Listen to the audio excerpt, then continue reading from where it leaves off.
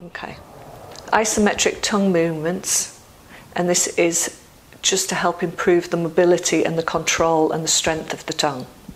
So using a device such as a Z-Vibe, we're going to hold it here.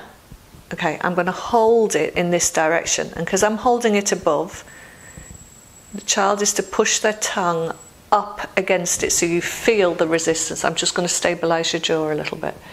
Open your jaw, that's it. Use your tongue, that's it. Up, 1, 2, 3, 4. Well done. And then I'm going to hold it down.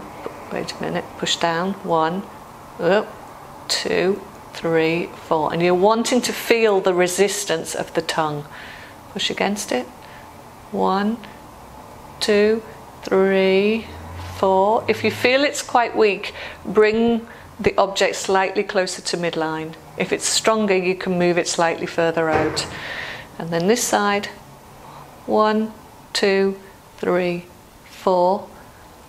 And repeat it twice round.